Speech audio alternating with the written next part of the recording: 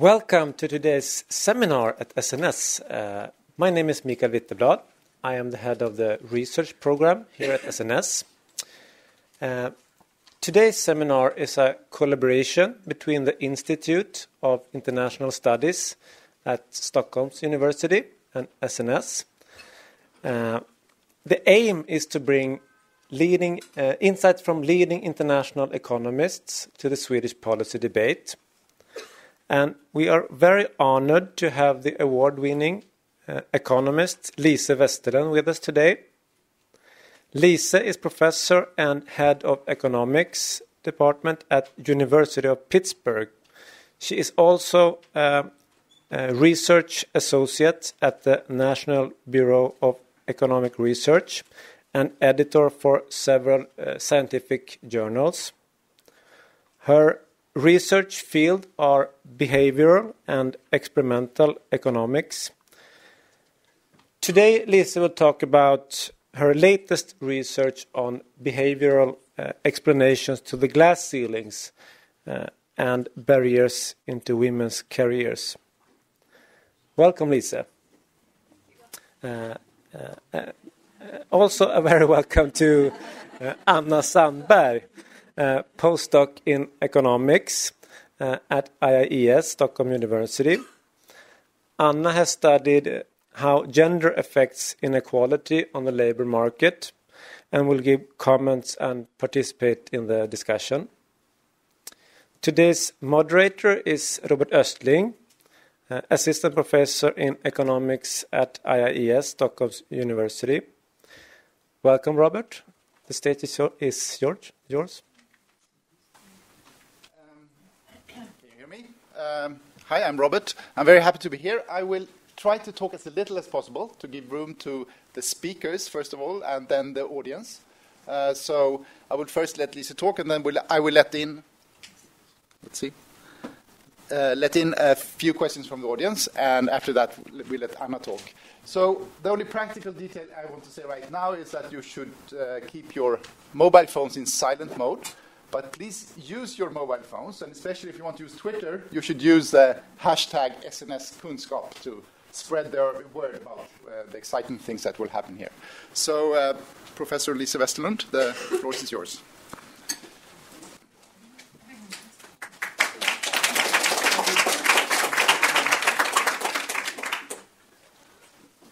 I'm trying to figure out this microphone. Can you hear me?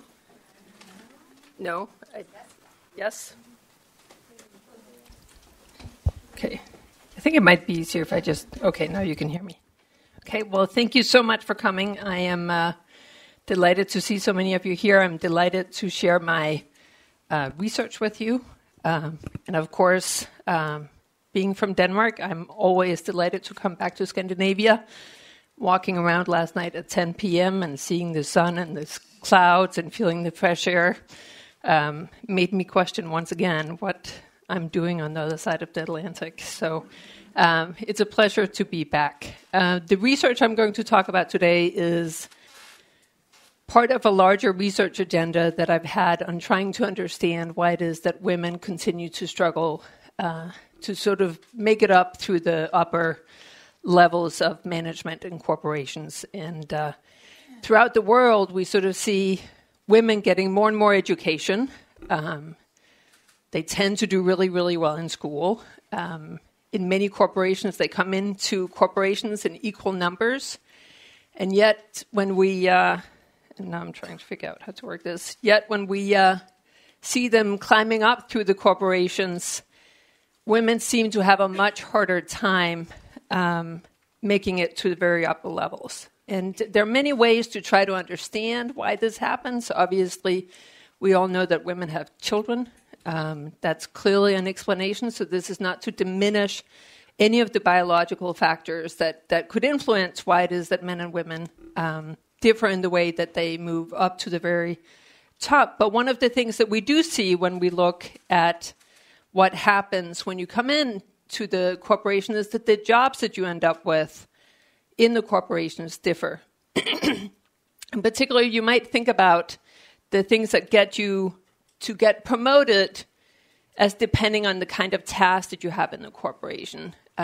Those who get promoted are those who have the high promotability tasks, those where when you perform on those tasks, people will notice how well you do. And those who don't get promoted are more likely to have a portfolio of less promotable tasks. And indeed, when we sort of, you can think about it in industry, what is a promotable task? Well, it very often tends to be the revenue-generating task. Whereas if you want a corporation to work well, you have both revenue-generating and non-revenue-generating tasks. So you need somebody to do all of those tasks. The question is, where do you assign men and where do you assign the women? In academia, we all know that we need to teach, we need to do service for the university, and we need to do research. But the thing that tends to get us promoted is whether or not we do the research. And indeed, when we look at the data that has looked at this, women more than men tend to end up with the non-research active. They end up on more committees. They end up doing more teaching, whereas men end up spending more time on the research side of things. Much of the research to date, including my own, has focused on, and now I'm going backwards, that's why I'm getting confused by my slides. You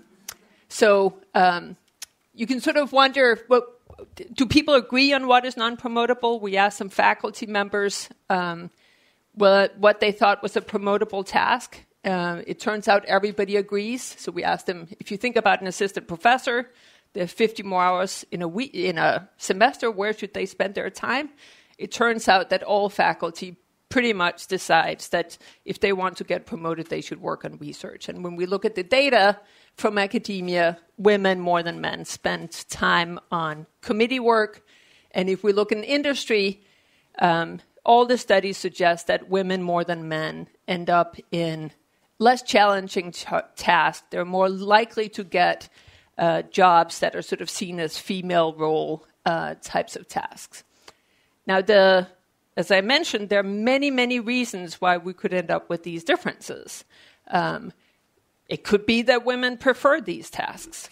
It could be that they are more excited to serve on committees, that they enjoy those types of tasks more than men. It could be that they're really, really good at them, that's why we're assigned the women to do more of these non-promotable tasks. Or it could be discrimination.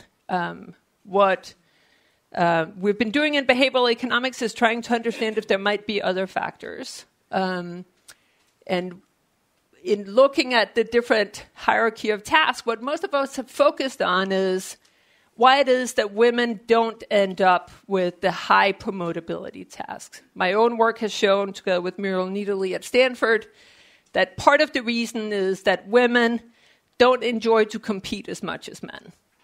Part of the reason is that they're not as overconfident as men. So they don't lean in and grab the high promotability task. When a very desirable candidate or client is discussed in the corporate space, women are less likely to say, I should take the high promotability client.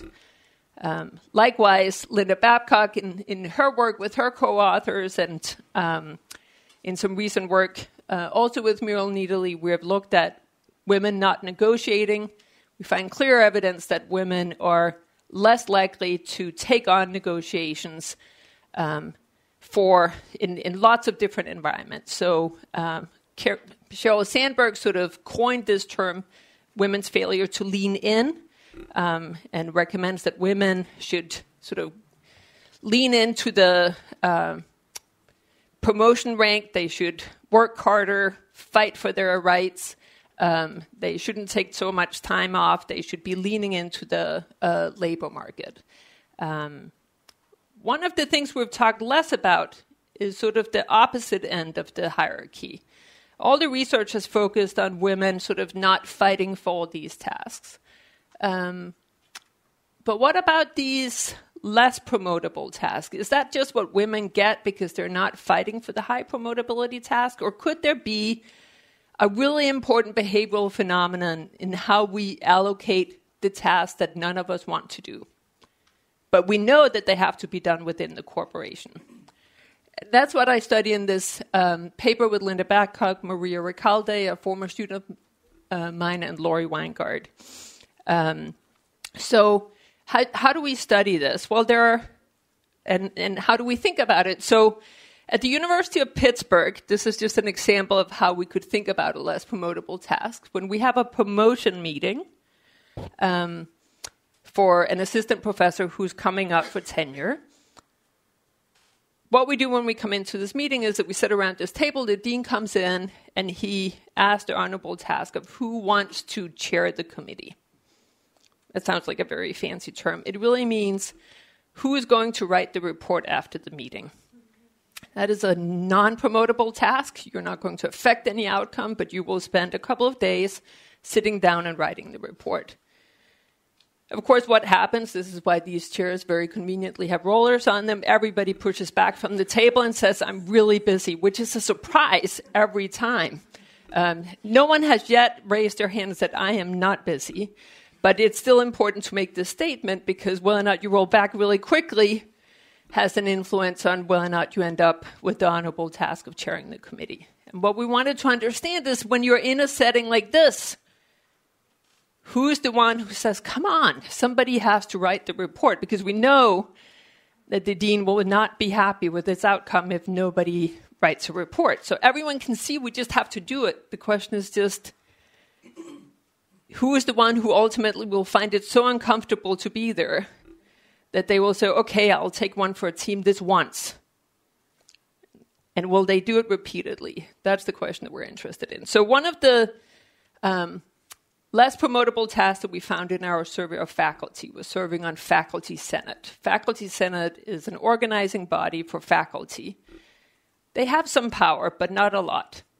And it is not an organization that anybody ever looks at, certainly not in the US, if you're coming up for promotion. So you can spend hours on Faculty Senate, and if you come up for promotion, it is not like anyone will say, but this person served on Faculty Senate, we should promote her.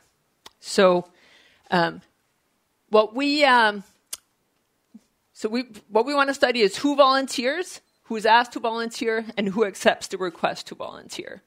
And the first one we're going to look at is who volunteers. So we want to look at different tasks where people are asked to volunteer and see if there are differences. And our first example is going to be Faculty Senate. So does the girl sign up? Do the boys sign up? So this was done by just sending out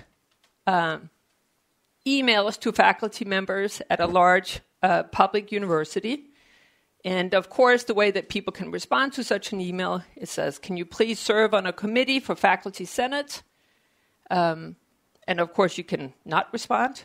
Not surprisingly, the majority of people don't respond at all. You can write and say, I'm really sorry, I can't do that. Women far more than men write back and say, I'm sorry, I can't do that. But what we want to know is who is the person who volunteers. And not surprisingly, given that I'm characterizing this as a less promotable task, it's not as if people are jumping up and saying, yes, yes, yes, please put me on Faculty Senate. Less than 4% of people say, sure, I'll take this one for the team. So 3.7% sign up. But are they men or are they women? 2.6% of men sign up. Now, this doesn't seem like it's completely horrible, but the only problem is in these faculty environments, there tend to be many fewer women. So indeed, 7% of women say, sure, I will take on, despite the fact that I'm coming up for promotion, I will take on this job of being on Faculty Senate. And then you can say, well, but you have to run for this. Maybe they don't end up being elected. Well, it turns out that indeed they end up being elected. So even though we have 25% female on faculty, around 40% end up serving on Faculty Senate. So this is a problem, provided that women are not doing it just because they like it. Maybe the reason women are signing up for Faculty Senate is because they like to spend their evenings with their colleagues. Right? We don't know. So one of the benefits of having a laboratory is that we can take all these factors out. We're not stuck in a situation where people say, well, why are we messing with this? This is a voluntary system. They wouldn't be doing it unless they really like to do it. So let's take it into the laboratory where we have more control. So what we're doing in the laboratory, so when I talk about a laboratory, this is a laboratory in experimental economics. It sounds very scientific. It really means we just have a bunch of computers in a room. people come in and they make incentivized decisions, and we pay them based on the decisions that they make. And then we can manipulate the environment and see how they change their behavior. So what we wanted to do, we wanted to set up an environment that mirrored what we had in the case that I was trying to capture. We want to figure out, when I'm in this setting and everyone knows that someone should just volunteer, but they prefer that somebody else does it, who is the one who raises their hand and says, sure, I'll do it? So how do we do that? Well, we have them come into the lab, approximately 50% female, approximately 50% male, and 10 times in a row, they make the same decision, but they're randomly paired with people. They don't know who they're paired with. They just know that they're paired with other people in the room. And then they get paired into groups with 3 people, and they have 2 minutes to make a decision. There's a timer that counts down, and in front of them, they all have a red button. This is equivalent to raising your hand and saying, yes, I will chair the committee. And what they're told is, if nobody clicks the red button, you each get $1. But if one person clicks that button, that person get $1.25, and the 2 other people get $2. So everyone will just be happier, the world will be better, the dean will not be upset, somebody will write the report, and you can leave the room. Okay, so that's how it's set up. So if nobody clicks, everybody gets $1. If you click, you get $1.25, and the 2 other people get $2. But obviously, you prefer that somebody else would just click the button. Okay? So just to be clear, there are 3 people in the group. If nobody raises their hand, they each get $1. If you raise your hand, you get $1.25. The 2 other people get $2. But you would much rather have one of the 2 other group members raise the hand and click, because then you get $2. Independent of who else is clicking. Okay, so that's the game that they play.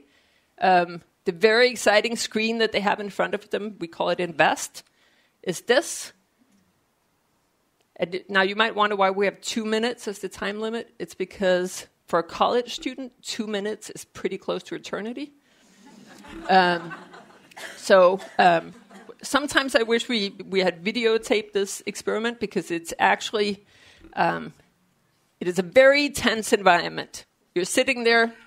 You have to figure out whether or not somebody's going to click. The minute somebody clicks, the round is over. You don't have to worry about it anymore.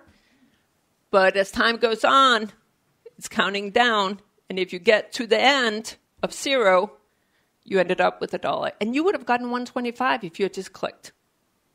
So that's the environment we're looking at. And as we all know, if we could just force someone to do it, we would all be better off. So do they figure it out? Do they understand that somebody should just click the button? Do they get that right?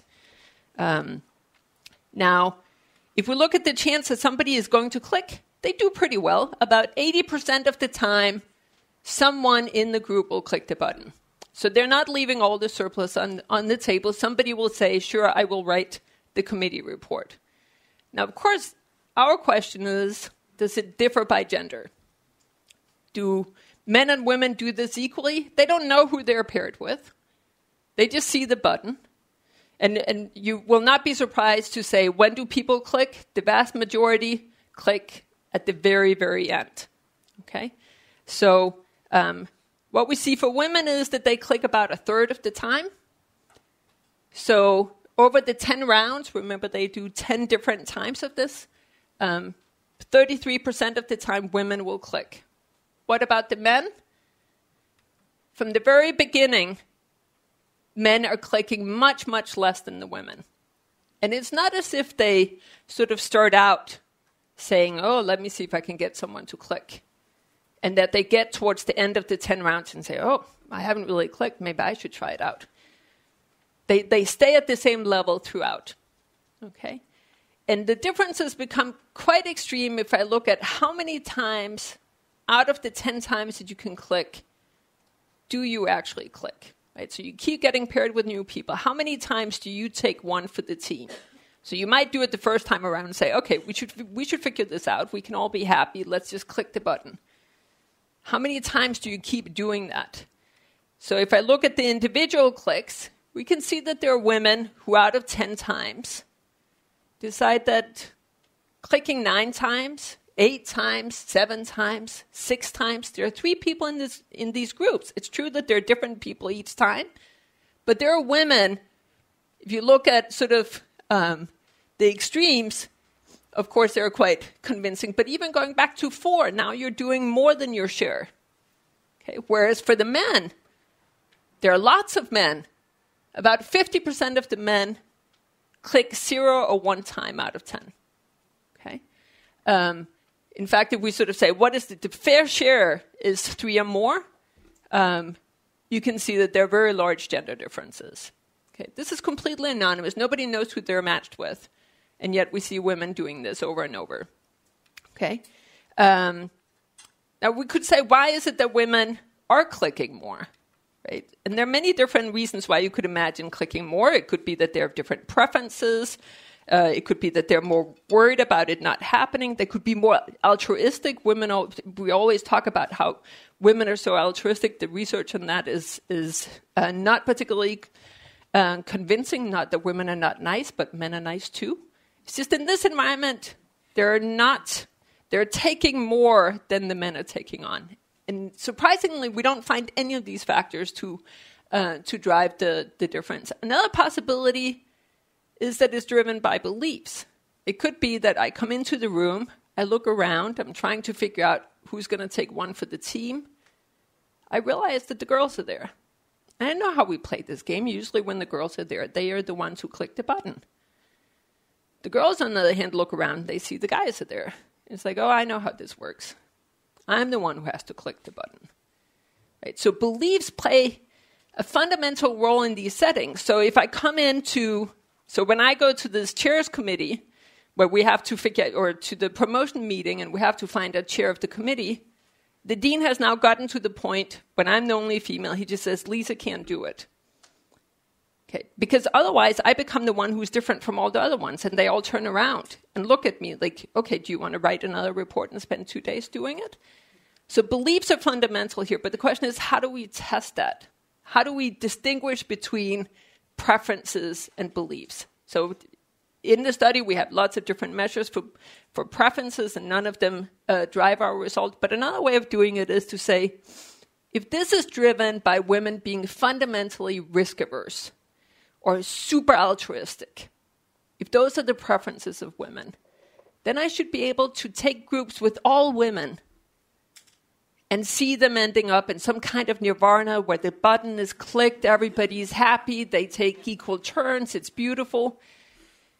Whereas for the men, if it is because the men are not altruistic and risk-seeking, I could potentially see them self-destruct, which could be kind of cool, but that's not why I did it. So what I want to do next is to say, if it's coming from preferences, then I should be able to look at all female groups and all male groups and see them behave differently. But if it's coming from beliefs, then if the guys go into the room and they look around and there are no girls there, then they'll realize, oh, the girls aren't here. I'm the one who has to click the button this time. So that's what we did. So we brought in, we did what we call single-sex groups. And part of the reason for doing this, as I mentioned, in our initial study, when you don't know who you're paired with, of course the groups that do really, really well are the groups where we end up having all females in them. But they don't know that they're with one another. So do we see women, when they know that they're with other women, clicking more?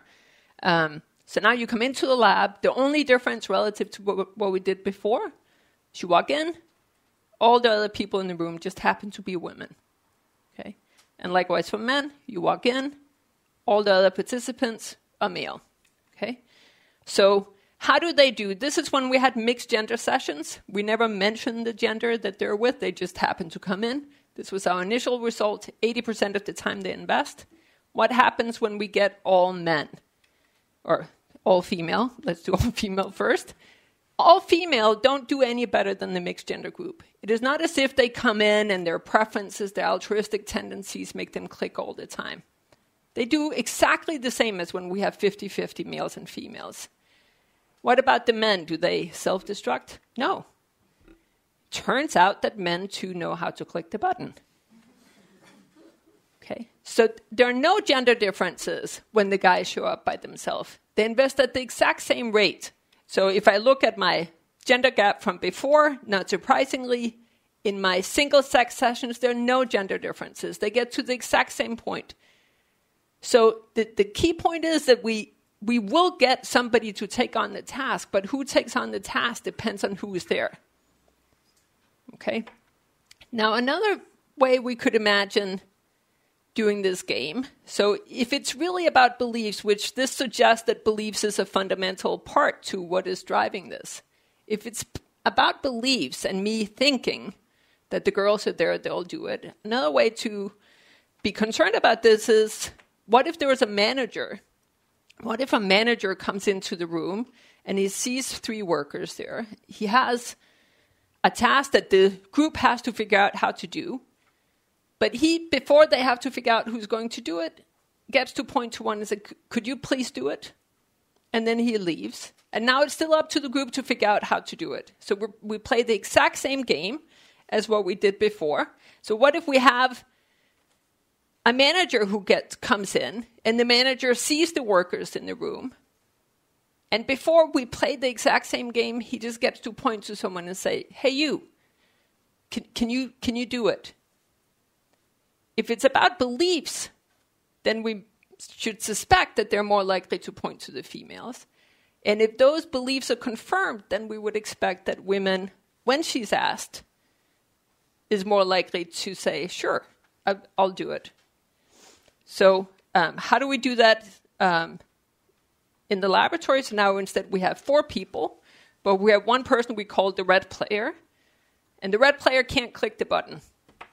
But what the red player gets is, if someone will click the button, anyone, the red player will also get $2. But if no one clicks the button, they get $1. So they want to ask the person who's most likely to get the group to click the button. Okay. And then once they've pointed to someone, they play the same game. So in contrast to our other study where nobody knows who they're with, we don't want to say, you're paired with 1 female, 2 males, who are you going to ask? Because we don't want them to be focusing on gender. So instead, they come into the laboratory, we take a picture. These are graduate students at Pitt, because the undergraduates are so beautiful, we're not allowed to show them.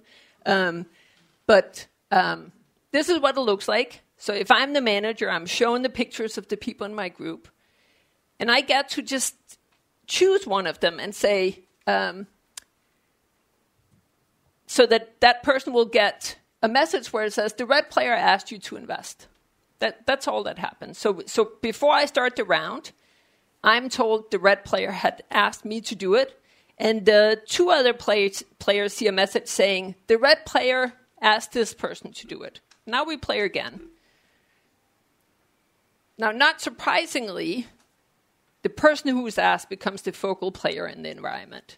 Right? Once somebody has asked you to do it and you're trying to play this game, let's wait for 2 minutes and see what happens. The other people are just waiting for the person who was asked to step up to the plate.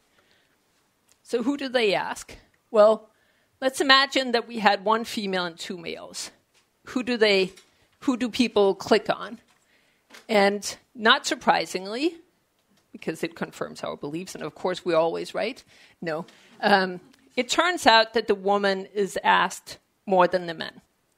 Okay? But now this could just be because she's the only female and there are 2 guys.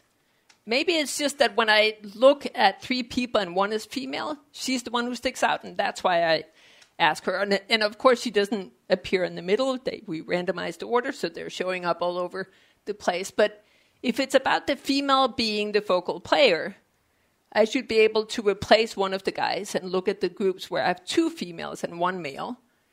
And if it's about the female being the focal player, I should see the guy on the right going from being asked 30% of the time to being asked 40% of the time. Right? Now he becomes the focal player. So what happens if I put another female in there?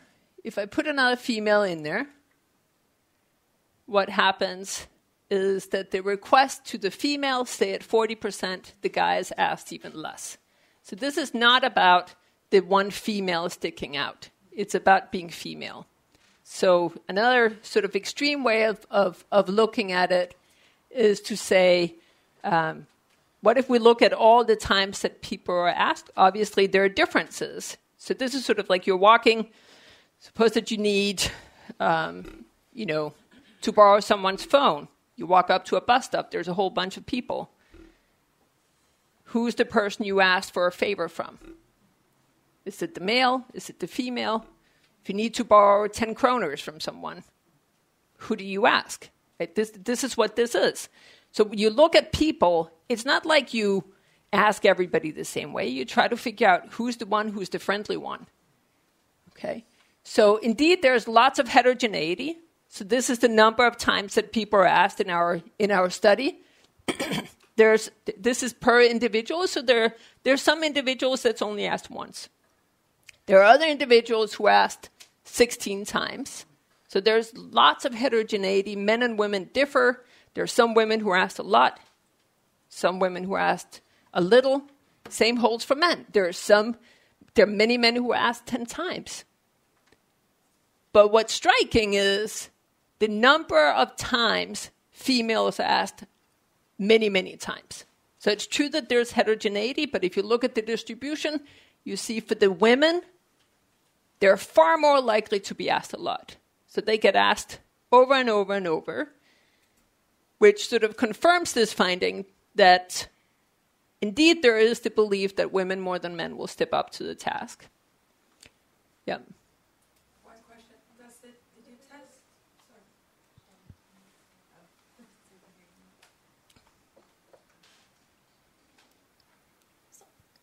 Hello. Okay.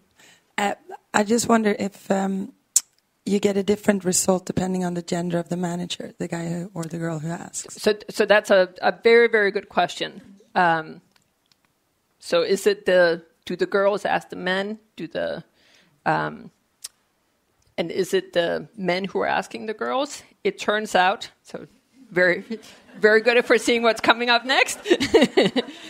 It turns out that when I have a male manager and a female manager, they're both equally likely and more likely to ask the female. So there's no difference in who's asking. So both men and women know that it's a good idea to ask a female. Okay, so 40% of the time they end up asking the male and female requesters, or the male and female in their group, and they're less likely to end up asking the male. Okay. Does it turn out to be a good idea? Is it a good idea to ask the females more? Yes, it's a good idea, because if you ask a guy, there's a 50% chance that he's going to say, sure, I'll take one for the team. If you ask a female, there's a 75% chance that she'll say yes, and I'll do it for the team. Okay. Now, this 25 percentage point gap may not seem so extreme, but if you consider the fact that women during this entire experiment are asked over and over and over and over, the fact that at the end of if you look over all 10 rounds, they end up saying yes 75% of the time, tells you something about how extreme it is. So it may be the first time you're asked that you'll say, sure. Second time, sure.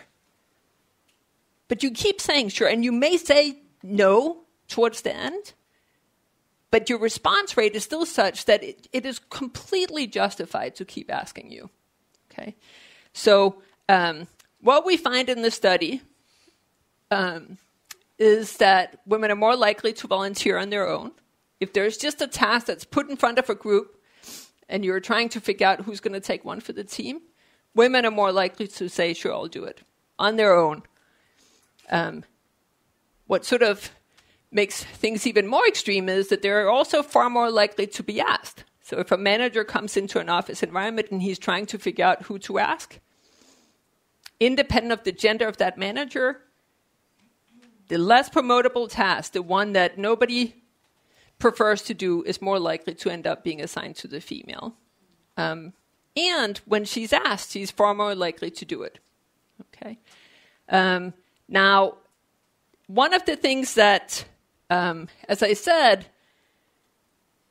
I think there's clear evidence in our study that beliefs in our environment play a strong role, which you can say, well, what do we do about beliefs if these are the beliefs that we hold?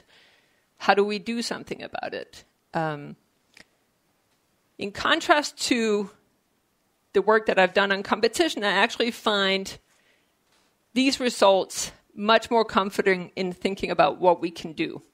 Because in competition, it's like, what do? We see the men competing too much, being overconfident. That's not necessarily what we want our females to do, and it's not necessarily what we want our managers to do. But on this side, there are very, very easy things that we can look at to improve things, okay? So first off, we tend to go into these studies by coming out and saying, okay, what are we supposed to do as women? We don't want to fix the women, right? If we are a corporation, we don't want an environment where everybody's saying, no, I can't do that. We need these tasks to be done. The fact that the women are doing them is essential to the well-functioning of our corporations.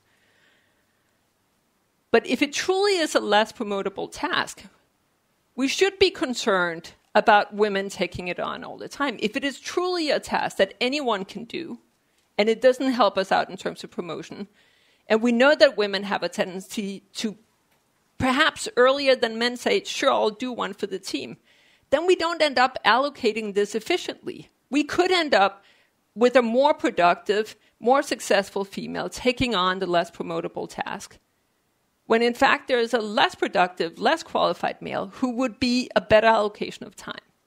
Okay, so if it is truly something that we don't care who's doing it, then why are we asking for volunteers? Why don't we just randomly assign it? Why is it when I come into these meetings, why don't we just keep count of who did it last time? Why don't we just take turns and say, how many did you do this year? So we have this weird notion that if it's voluntary, we always end up with the right person. But the problem is, if women are more likely to jump in too early, then we don't end up with the right person. So they're very simple institutional changes that we can put in place for some of these allocations.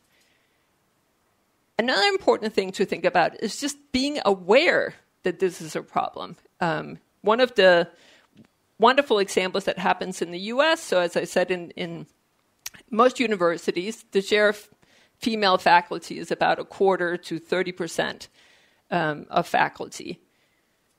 And we came up with this wonderful rule that we're concerned about gender, and we want equal representation of men and women on all committees. Now, that's a wonderful rule, provided that it is essential to have equal representation on all committees, and provided that you don't make the women carry the burden of this additional committee assignment.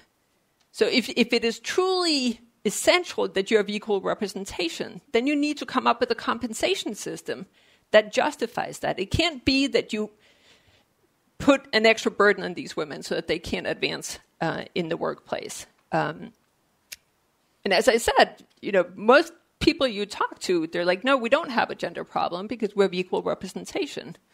It's like, well, how are you going to do that if you only have 25% female on your faculty?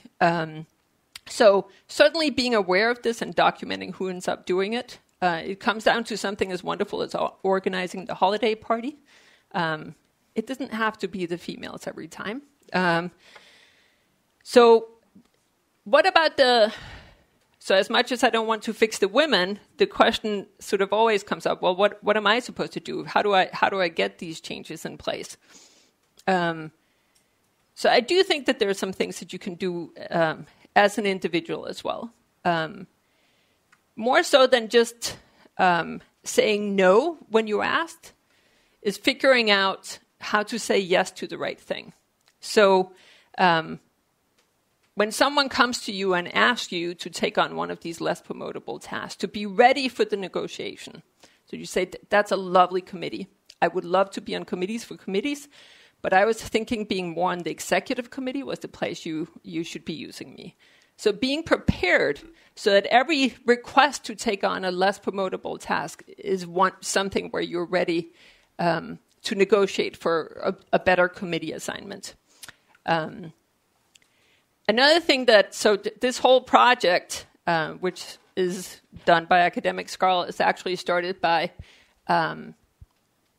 3 of us being in what we call a no club. And as much as I talk about saying yes to the right task, this actually is called a no club, but what we would do, because we were all overtaxed, was that we would meet and talk about the major requests that we were getting and how we could better say no to certain tasks and figuring out what are the triggers that make me take on too much all the time. And for me, certainly the biggest issue was understanding what is my implicit no every time I say yes to something new. So what is it that you're going to say no to? If you're suddenly asked to be editor of a journal or take on a major task, what is the thing that you're going to say no to instead? And in my case, my implicit no was without exemption my children, because that was the only place I had any slack. And once I became aware that taking on another job meant that it would be another Saturday or Sunday I wasn't with my kids, or that when another student came in and asked me to do something because they absolutely needed it and I felt like, yes, I must do that for them now. Once I became aware of the image of my children next to the person asking for the request, it became much easier to say, no, I'm really sorry, I can't do that. And so being aware of what the traders are that are in place is essential. Another thing that I've, in talking to industries, that they're very well aware that when women come up for promotion, that they tend to have more non-revenue generating tasks in their portfolio. And what they've noticed is that at these meetings, when a not very attractive client is being assigned, that women voluntarily end up taking the less attractive client. And what they've started talking to them about is like, when we come in and the less attractive client is presented in front of you, and you get to that uncomfortable stage where nobody's taking one for the team, rather than raising your hand and saying, sure, I can fit it in, look around at what everyone else is doing. Notice how they're all checking their phones, packing up their papers, putting it in their bag, suddenly being busy with something else. Just find ease in mirroring those behaviors. Start looking at your phone. Start packing up your bag. Don't get that discomfort that comes when everyone is just waiting for someone to pull the trigger. Because we know, certainly in this environment, someone will take on the task because someone has to do it. But it doesn't always have to be the female who's taking it on. Okay, so on that note, thank you very much. Thank you. You can stay here in case. Thank you so much, Lisa.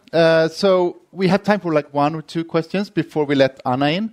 So when you are, a question over there. So use the microphone and present yourself with your name and the organization you come from. So. Katarina Döverge from Länsstyrelsen in Stockholm. I was thinking about, do you know anything about what the results would be if you put on an intersectional perspective? For example, like skin color, or would the outcome be different? So that's a very good question. We don't know anything about that yet. The graph I showed with the number of people who are asked is the subsection of the data, which is about 90% of our data, which is Caucasian. The one thing we can see in our data is that if you're non-Caucasian, which in our sample is predominantly Asian, people are less likely to ask you. And I think more than anything, it is a question of beliefs. It is a question of, I don't know if you are an Asian female or an Asian male. Is it the same gender role that is going to show up? So we don't know that yet. So this paper was just published, but it's a very, very interesting question. And once you move into looking at different races, beliefs could be different. It'd be very interesting to look at this in African American populations as well and see if if the beliefs are held differently. If we are actually, so the one thing we are doing, which is a little crazy, I never thought I would do this, we're actually just now rolling it out in Malawi. One of the intriguing things in Malawi is that you have lots of little villages. Some of them are matrilineal and some of them are patriarchal. So to further understand the beliefs that's underlying that, we want to see if you're in a matrilineal society. One of the catchphrases that the anthropologists have for Malawi in the matrilineal societies is that they'll say things like, we're tired of being the breeding bulls and watching the children all the time. So it gives you a sense of how that society is quite different. Okay, I think we'll wait we have more time for questions afterward in the discussion, so we'll let Anna in to give some comments.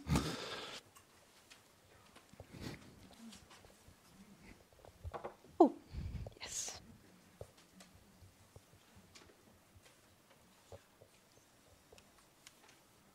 Okay, hey. My name is Anna Sandberg, and I'm a researcher at the IIES. Can you hear me okay? Okay. So first, I just want to thank Lise for an amazing and super interesting presentation. I think we can all agree about that. During the next 10 minutes, I will talk a little bit about an issue that I have done some research on and that I think is quite closely related to what Lise was talking about, namely gender differences in negotiation behavior and outcomes of wage negotiations. I will focus primarily on 2 Swedish studies on this topic and then end with a couple of open questions for Lise. Okay, spoiler alert. During the past decade, researchers in many fields have increasingly turned to studying gender differences in negotiation behavior. And why is this? So first and foremost, as you probably can guess, we're interested in the possibility that gender differences in negotiation behavior may account for part of the persistent gender gaps we see in promotions and in wages. And here it's particularly important to remember that even seemingly very small differences in starting salaries can accumulate over time and amount to quite substantial differences in lifetime earnings and pensions.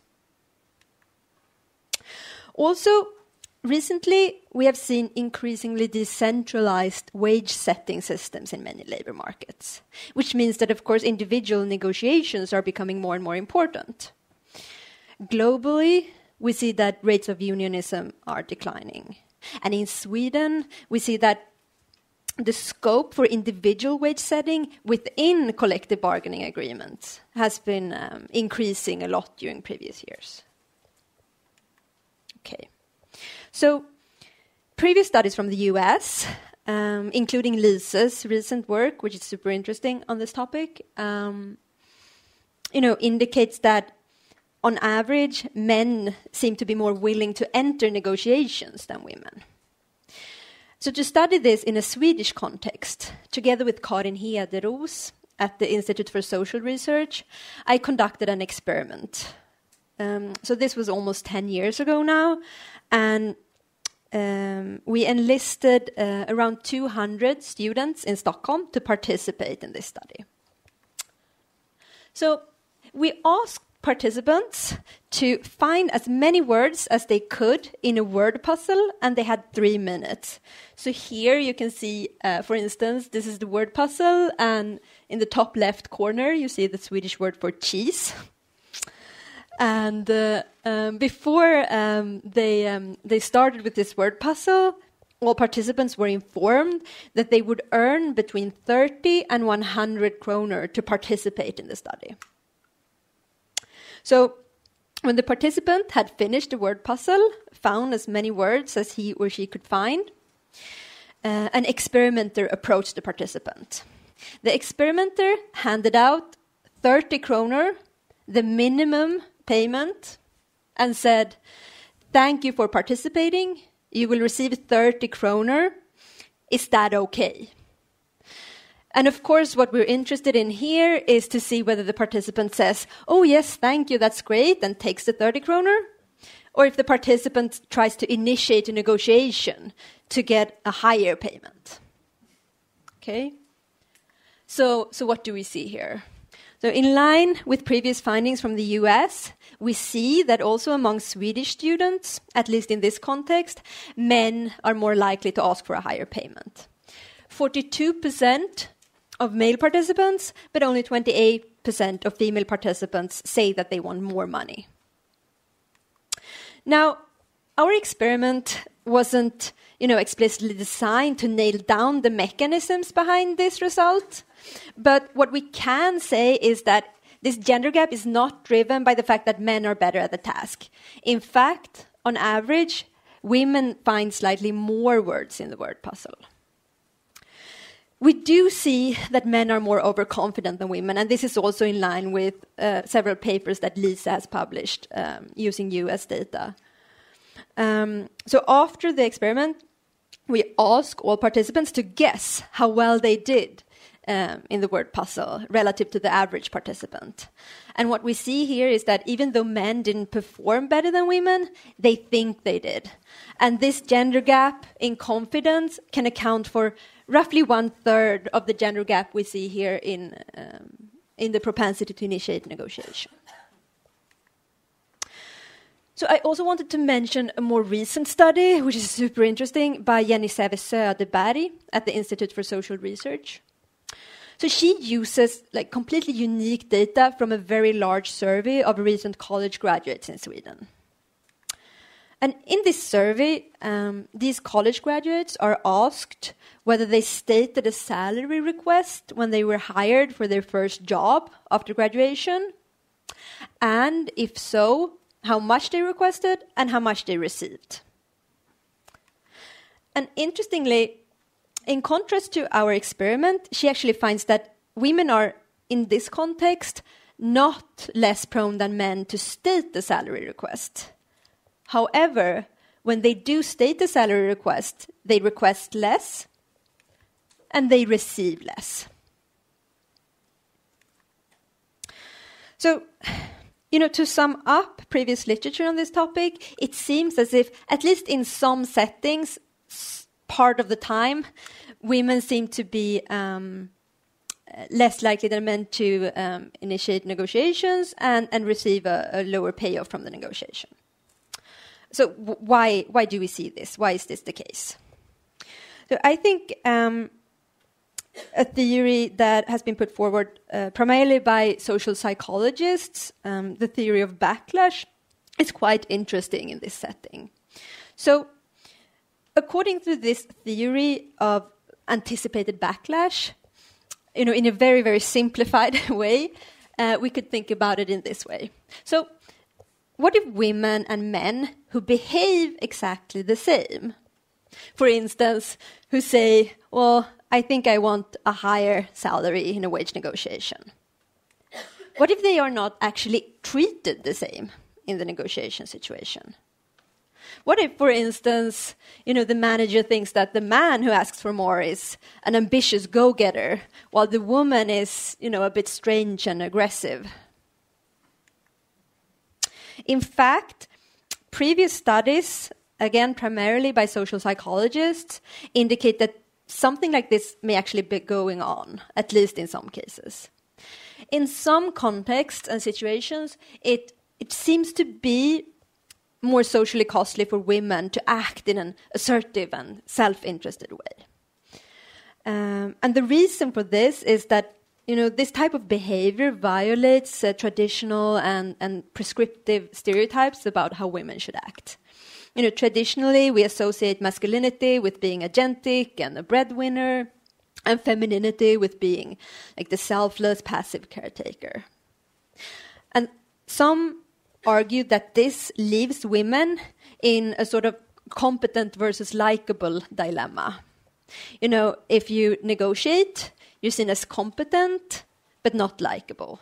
You might even get the wage raise, but your college will like you less. If you don't negotiate, you're seen as likable. Everyone thinks that you're nice enough, but you won't get the same pay raise as your male peers. So I just wanted to end this brief presentation by leaving some open questions for Lise. So I think it would be super interesting to hear how Lise thinks about these issues and how it relates to her work on non-promotable tasks. So do you think that women risk being punished more than men for saying no when asked to do a non-promotable task? And even if that's not the case, do you think that in some settings women fear to be punished more than men for saying no? And how should we think about the link between gender gaps in negotiation behavior and gender gaps in accepting non-promotable tasks? Do you think these two phenomena can be related and even have some similar driving forces? Thank you. Yeah. So, can we have both of you over there? Yeah. So thank you so much, Anna. Why not? Don't we let Lise start? If you have anything to say about this, is there similar risk of a backlash if women start saying no more, for example? No, I think there definitely is. We did actually look at backlash in our particular setting. It's not the ideal setting to look at because someone says yes most of the time, so it's hard to actually observe the backlash. One intriguing thing we saw in the backlash in our study, so in this setting, the manager gets to see whether or not the person said yes, and he can decrease the payoff of the person if he or she wants to decrease it. What we see there is, while there is no gender difference in terms of punishment, men punish far more than women. So, we don't in our setting see differences in backlash, but I think it is a question of the particular environment that we're in. So there could certainly be backlash for saying no. And that's part of the reason why the recommendation is not to go out and say no. The recommendation is not to show up at work tomorrow and say no to everything that you're supposed to, because, doing these tasks is part of the job. It's not optional, but finding a way to getting the distribution to be slightly more equal might be an easier conversation to have. And that's precisely why I recommend opening it up as a negotiation. The one thing that's, for a lot of these factors, we do have to be cautious about the recommendations that we make. So I very much appreciate the suggestion that these factors are all related. One of the things that we just completed a study on negotiation, where we do find that women are negotiating less, but they're negotiating exactly the right amount. So oftentimes when we talk about negotiations, we talk about it as if there are no downsides to negotiation. But there are lots of downsides to negotiations. And it's not just the fact that there could be backlash. It is also that if you go into a negotiation and don't come out successful, if you go into your boss and say, I want another 10,000 Swedish crowns, and he says no, walking out of that negotiation is going to change your chances of winning a negotiation in the future. If there were no downsides to negotiating, we would all be asking all the time. We would be in our, boss's offices every single day saying, I'm thinking, could I go home at 3 today? But there are lots of downsides. We can't ask all the time, right? So it's not just backlash. It's also in terms of your chance of succeeding in the future, what kind of jobs are you getting further down the line. What was intriguing in our study, and that's where, coming back to all of these forces being related, is that what we saw in the negotiation, if anything, men are asking too much. It's not that women weren't asking. In our study, women asked exactly the right amount. If we forced them to ask more, they would end up with more losses. And the thing that looks like it's driving it for the men is that they're far more overconfident about how well they will do. So this overconfidence for males, which we've shown systematically. And just to give us a sense of how extreme it can be, we have another study on competition where they're performing math tasks, and there are no gender differences. And we asked them in groups of 4, how good do you think you were at the math task? And obviously, since there are no differences, 25% of the men should say, I think I'm best in the group of 4. 75% of the men think that they're best in their group of 4. Okay, so including the worst performing men comes out of there. In 5 minutes, he managed to add up 5 two-digit numbers. Okay. No, it's not even 5, sorry. They have 5 two-digit numbers, this particular individual, and there are several of them who are close by, managed to add up 4 sets of 5 two-digit numbers. And you ask him, how good are you? I'm best. So that tells you, also, it tells you a little bit about where our recommendation should not be. The recommendation is not to be overconfident. We don't want overconfident people, but I think the overconfidence can drive the negotiation. I think it certainly drives the gender gap in competition.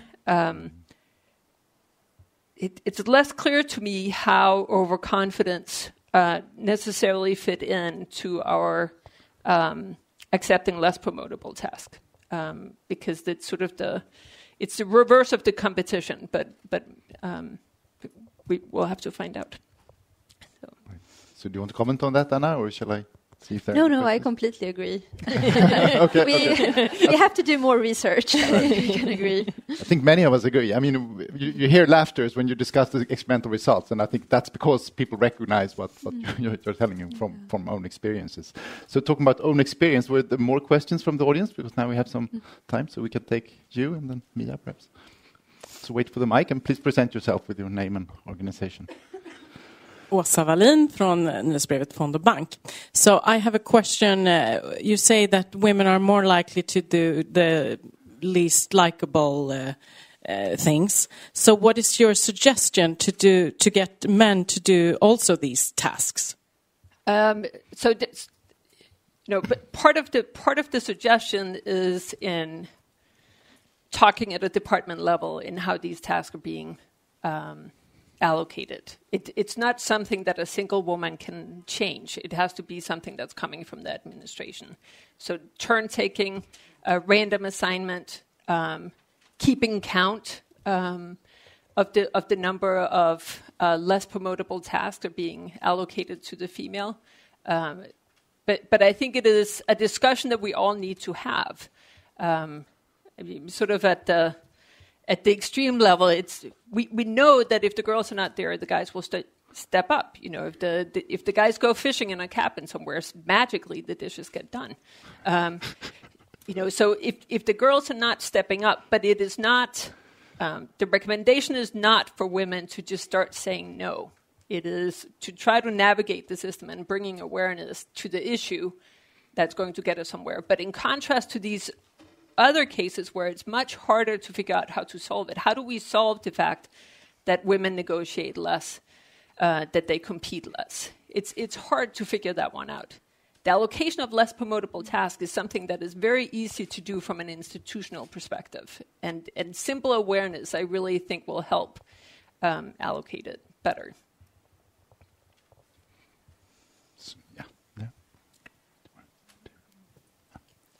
Hi, Anna Kadrich from Nordea. I'm wondering if you're optimistic about any law to be put in place in view of the fact that just a few days ago we have been observing Uber board of director commenting about increased number of hours spent talking if women are on the board of directors, as well as a U.S. senator being admonished for asking questions during a committee hearing. So do you have any hopes for a legal aspect and trying to fix that gap? I don't. No, I think that's why.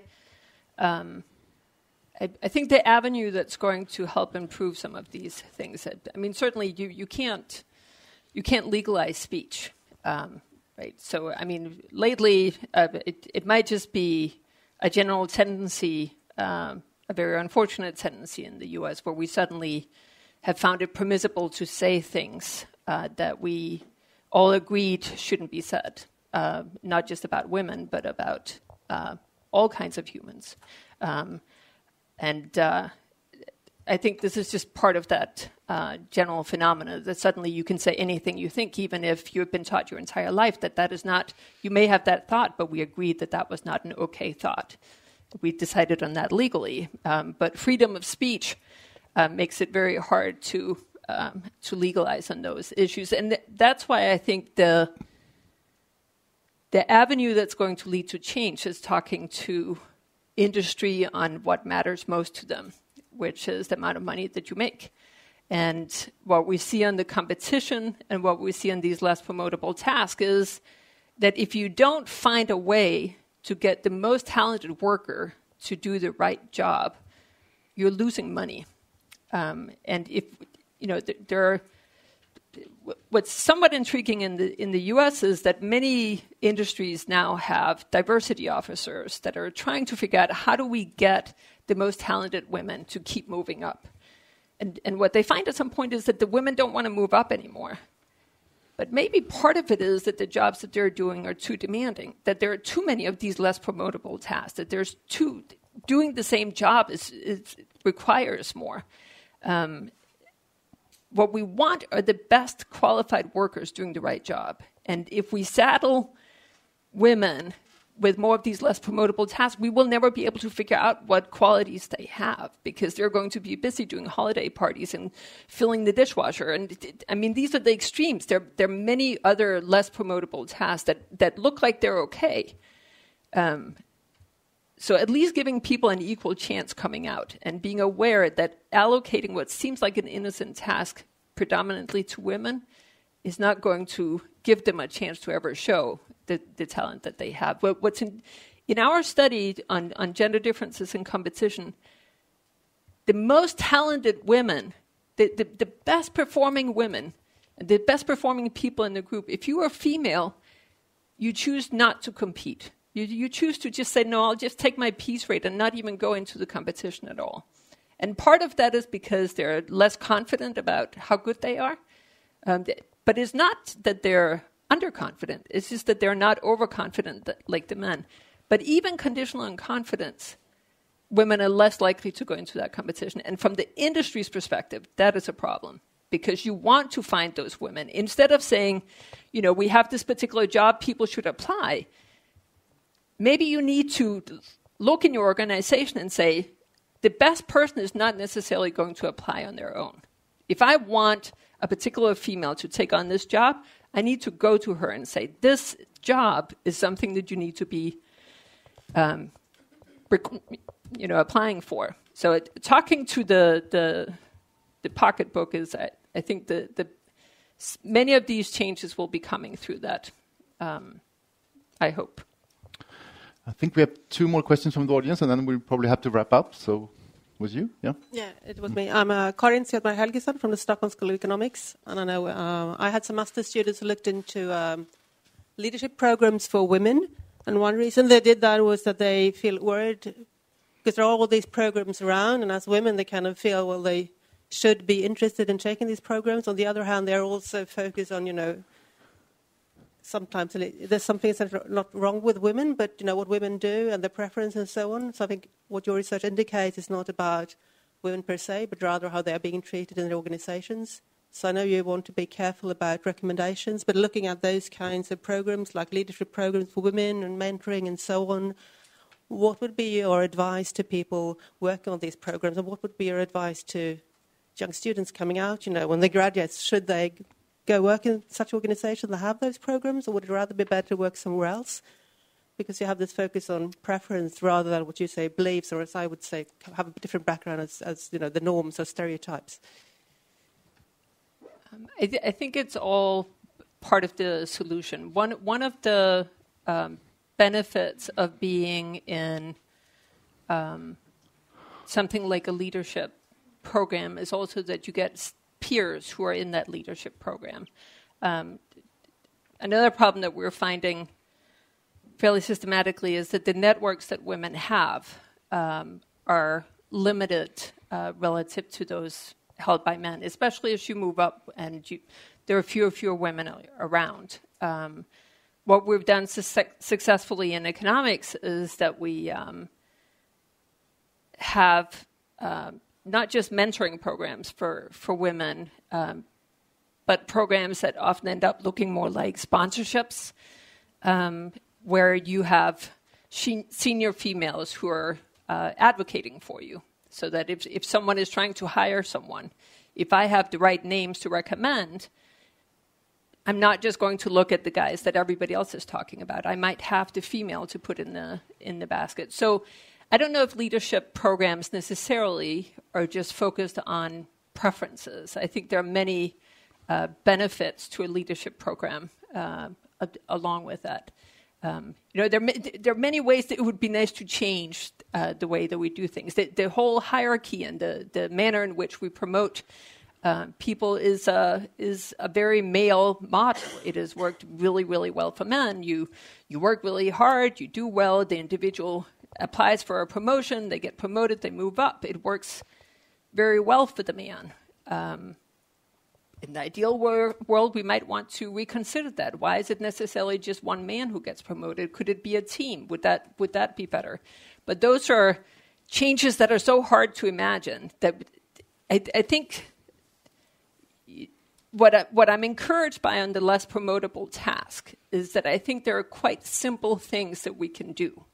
There are many things I wish we could do, but certainly on the less promotable task, just being cognizant of how we allocate them will help. And certainly understanding that when I'm looking for a volunteer, if women...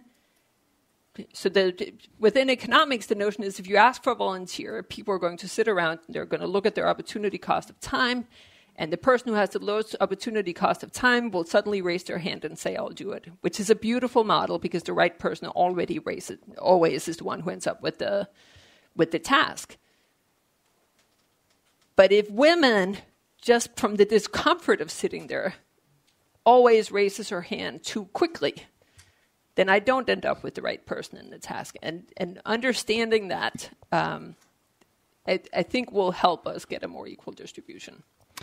Okay, so we take one last super quick question and then... super quick. Mia Hornabrandsen, I'm the CEO here at SNS. When you described your implicit no thinking, you had the picture of your children.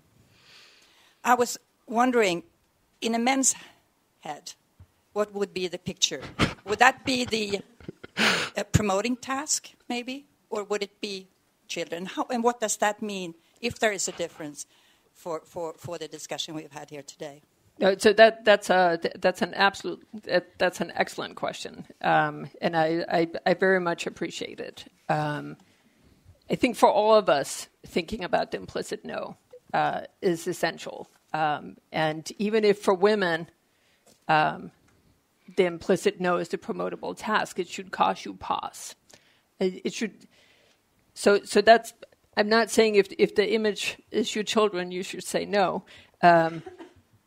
But being aware of what is it that you're giving up, and this is not to say that you should look at your implicit no and decide, oh, I have better things to do, because this is a less promotable task. We will all have better things to do. We will all have things where we can shine more. That's why none of us want to do it.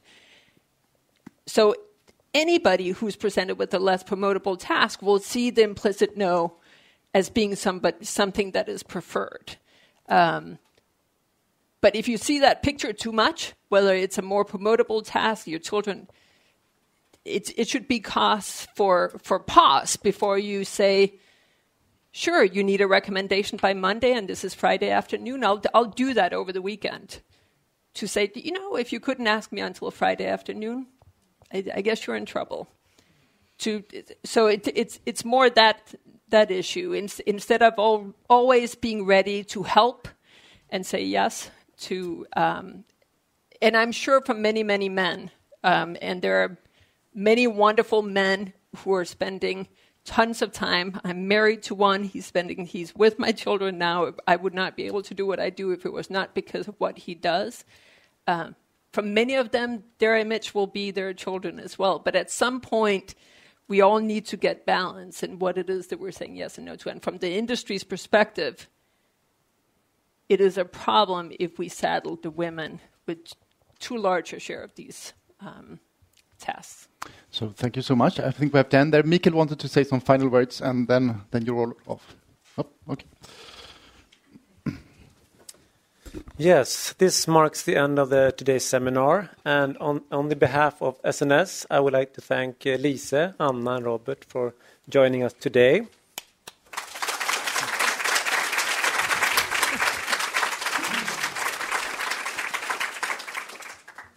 I would also like to thank you in the audience for joining us, and also inform you of the next seminar within the IIES SNS International Policy Talks. On September the 14th, we will have the award-winning economist Matthew Genskov, which is professor at Stanford University. He will be visiting us and talk about social media, fake news, and how that affects political polarization. So you can sign up for this seminar at our website. And welcome next time.